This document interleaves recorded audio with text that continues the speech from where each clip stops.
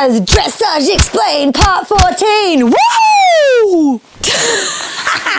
Well, that was a very, very exciting welcome, and I've got to say, guys, deservedly so. I am so grateful for all the support you guys have been giving me. The things that I had in my mind to do over the next 10 years seem to be happening over the next 10 minutes, which is super exciting. So thank you for your support. Thank you for helping me grow this channel so much, and I hope that I can keep doing you guys proud and keep helping you as well. We're laughing because we're like, oh, that's a really good question. Kathleen Humbird, we've said that name today. You got 2 questions, Kathleen. You've got epic questions. So Kathleen's question is all about rugging and choosing of rugging, cooler rugs, and then I'm going to take a little bit further and talk to you about rugging in general, okay? So first of all, come on in to meet Wessel. Well, we know Wessel, but let's come on in. Now, rugging you need to use seldomly, okay? Rugging can actually be not a great thing. Some countries, especially Oz, which is really weird because it's hot there, guys, you over-rug. And over-rugging can cause so many major issues, okay? So first things first is minimal rugging that you can do. Okay, you want to keep them so when you put your hand in here, it feels warm, but not that it feels hot, okay? So it needs to be that you go, oh yeah, that feels like a comfortable temperature for skin to feel, not that it feels cold like my face does, but absolutely not that it's like I'm snuggled under a doona warm. It's to take the chill off, to take the edge off, not to make them hot. Okay? That's one really important factor to think when you're rugging a horse. So one horse in the same weather with the same coat is going to need less or more rugs than another horse in the exact same scenario. It's very, very personal. How do I measure it? Best place actually is to measure it over their kidney. Hand under, find their kidney, and it should feel body temperature. It shouldn't feel warm or hot. It shouldn't feel colder than outside, but it should feel like it's just comfortable. No clamminess to it, no stickiness, and not where you're like, oh, I wouldn't want to keep my hand in there too long, I'll start to sweat. It just needs to feel comfortable, okay? That's the purpose of rugging. Step 1. Step 2 is perils of rugging.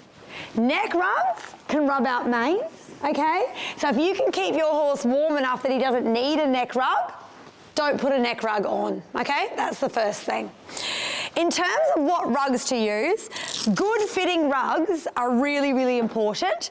However, especially if you've got lots of horses, and especially if those horses change shape a lot, you can spend a fortune trying to get rugs to fit properly. They might fit right well when you buy them, then you wash them once and they don't fit again. They start rubbing their shoulders, etc. A little trick that I discovered many years ago is the amazing use of a walker rug. So this rug that we've got here, this is a walker rug. So this rug is made for a horse to go on a walker and walk and still keep their back warm. And the purpose of it is that because it doesn't go over their shoulders, they don't get rub marks from the rug. And I went, well, we're trying to keep their kidneys warm. Why do we need something to cover their shoulders? And I decided, you don't. So all of my horses have this rug on first, and if that's enough, that's all they wear, okay? And it keeps their shoulders open so they don't get rub marks and things like that.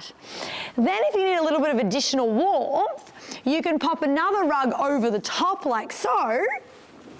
But because it's almost got the barrier of that, it takes it off the shoulder a little bit. So it's not hard up against the shoulder and you just don't get rub marks. So it's a really, really, really cool little trick that I've discovered over the years. And I must admit, even when Toby started with me, he thought I was nuts.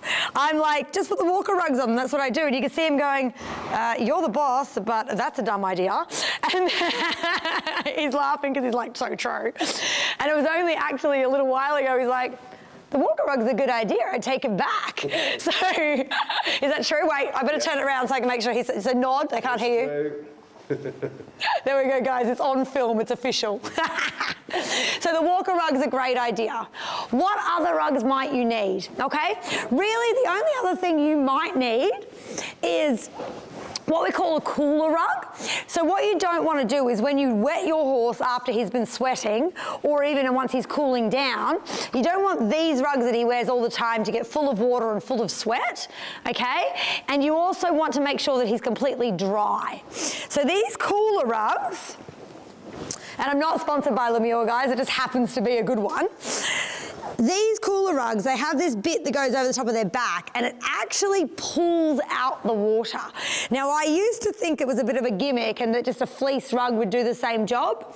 Honestly, these really do work well. And when you pick them up, they're actually heavy, they're full of water. So one of these is a really great investment if you're in a cold climate. When you wet your horse, put one of these on, 5 or 10 minutes, they are dry as a bone. It's called a... don't know what it's called. I'll put it in the link. Oh, here we go. A thermo-cool Lemure rug. And again, I'm not sponsored by Lemure, so Lemure, throw me a few free rugs, hey? But no, genuinely, it is just a really, really good rug. So highly recommend that. The only other thing you could use is when you're warming your horse up or when you're tacking them up, you want to make sure that their kidneys don't get cold, okay? So a little quarter sheet, like so, that you can just pop over their quarter. If I take you to Wessel again so you can see, just sits just over their quarters area like that, protects their kidneys so the kidneys don't get cold, and then it can attach to the saddle as well. So if you plan on not having too much of a huffy puffy ride, just a stroll, you can keep it on him, and you can also keep it on him in the warm up and the cool down. So he doesn't go from warm to cold and cold to warm, which is going to cause little colds and flus and things like that. Basically, that should be your rug repertoire. You shouldn't need too much more, okay? Maybe a waterproof if they're out in the field, etc. But this little repertoire should get you through. Wash them lots, look after them, and they should last you a long, long, long time. I hope that helped, guys, and I hope that sort of broke through the barriers of what to rug your horse.